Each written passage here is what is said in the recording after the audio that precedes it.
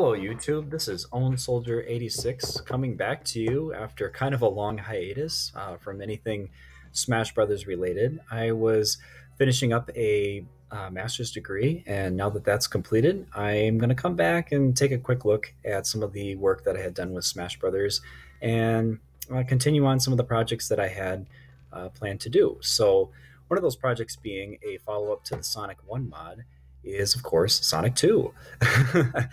Um, and you can see in the background here, there's a little menu splash screen to show that, as well as I have a little menu here too, or a little a splash logo here, Super Sonic the Hedgehog 2 Brothers. Well, wow, that is a mouthful. I think I'm going to change that to Super Sonic 2 Brothers. I don't know. We'll figure that out later. But this video really is here to serve two purposes. One, it's hopefully going to get you guys excited about the work I'm going to do on Sonic 2, as well as serve as an introduction to a video series I wanted to start related to making Smash Brothers levels. As it's going to serve as kind of a tutorial for those of you who are interested in making your own levels for Super Smash Brothers 64, but really have minimal experience doing anything video game content related. I have some experience working with designing levels.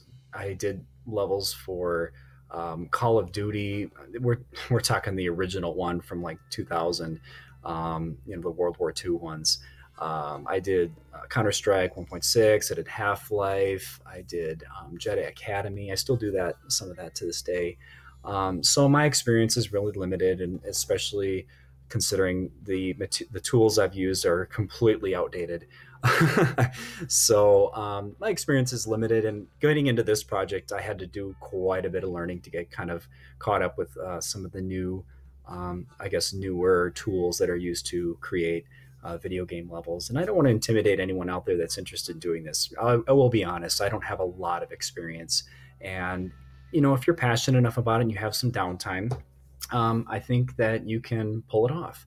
And these videos that I'm going to do are going to hopefully give you the tools and resources you need to help make that easier to facilitate making your own levels. So I hope that gave you a little idea of what we're going to be getting into. And I have a little extra time here. I'm using Screencastify, so these videos are going to be short. They're only going to be about 5 minutes long a piece. But it'll be a playlist, so on YouTube, and you can just run the playlist and we'll go video by video, step by step. They'll be short, but it'll be fun. I just want to make this really fun for you. And sometimes what I like to do is have these YouTube playlist things going in the background while I'm working on something else, like my master's projects. So maybe you'll be doing the same thing that I was doing months ago. But anyway, let's take a quick look and see where we're at with this Sonic 2 mod these days versus mode.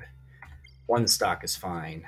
We're probably not going to play any levels because I'm running low on time already. So let's just take a quick look and see what we have planned. We have Emerald Hill Zone replacing Peach's Castle. This one already has a level design created for it. Mystic Cave Zone will replace Congo Jungle. Aquatic Ruin Zone will replace Hyrule Castle. We already have a level design for that. Chemical Plant replaces Planet Zebes from the Metroid series, with the one with the lava, and we already have a design for that as well. Green Hill Zone is going to replace Mushroom Kingdom. Sky Chase Zone, which I'm thinking now might be interesting to do Wing Fortress Zone instead. We'll take a look at that later. Hilltop Zone, Death Egg Zone, and another Casino Night Zone. And we'll use the same assets that I had from the Sonic 1 mod version of Casino Night Zone, but I want to try doing a different level design for this one. So we will dive more into this.